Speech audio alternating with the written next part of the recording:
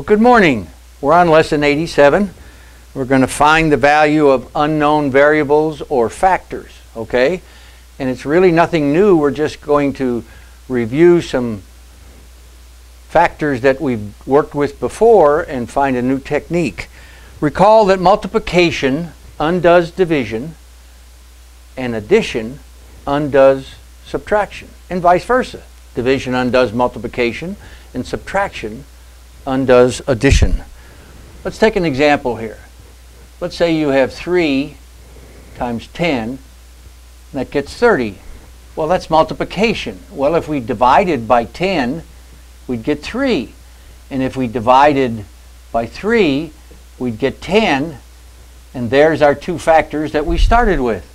Now the same would work with addition and subtraction. I use 63 and 18, and that gets you 81. And if you subtract 18, you get 63. And if you take 81 and subtract 63, you get 18. And there's our two factors that we started with. So there's nothing new. So let's put this to use, as we said in our chapter announcement, okay?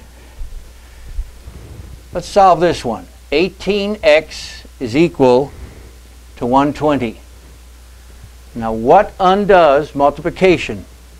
Division. And since I have an equal sign, I have to do the same thing to both sides, don't I? Now these will always cancel if you do it right, and x is going to be equal to 120 over 18. Now both of those are divisible by 3 by the rules of division, because 2 plus 1 is 3 and 8 plus 1 is 9. They're both divisible by 3. But if you look carefully, 6 will go into 12 and 6 will go into 18. So if I divided them both by 6, I'd get 20 over 3. Now since some books refer to that as an improper fraction, I don't. I call it an algebraic fraction, remember? So I'm going to tell you to write your answer as x is equal to 20 over 3, or x is equal to 3 into 20 goes 6, 18, and look, 2/3 left over. So x is equal to 20/3 or 6 and 2/3. I would accept either one of those. I like these, as I told you before, because we're getting ready for pre-algebra and algebra, and it's hard to work with 6 and 2/3 x as opposed to 20x divided by 3. All right, let's try another one here. It works the same with decimals or fractions as it does with whole numbers. Let's try this one. 2.1x is equal to 0.21, okay? Should we first eliminate the decimal? Well, I don't know. Let's try it this way. If we move the decimal over here, I'd have to make that a 0. And if I moved it over here, I would have 210x is equal to 21, right? Opposite of multiplication is division.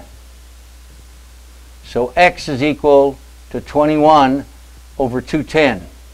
That's pretty easy. That's 1/10, isn't it? 10 times 21 is 210.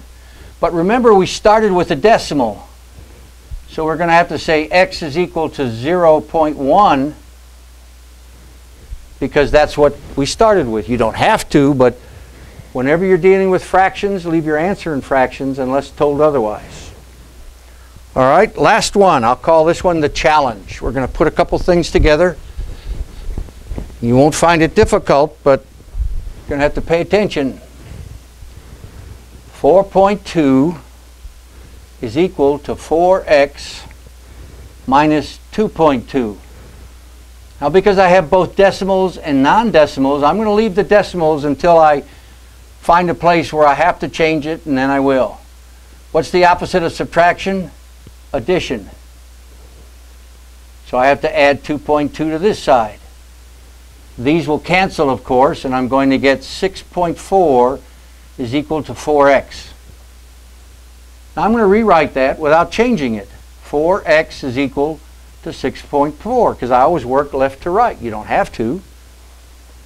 Now if I divide both sides by 4, I'm going to get x is equal to 6.4 divided by 4. Now I automatically see that that reduces to 3.2 divided by 2. And if I divided 2 into 3.2, I would get 1.6. So x is equal to 1.6, and we started with a decimal, we ended with a decimal. They're not difficult. You might have done this in your head. You might have done this in your head, but I would recommend you go ahead and put it on paper. It doesn't hurt. If nothing else, you remember where your decimal goes, okay? That's it.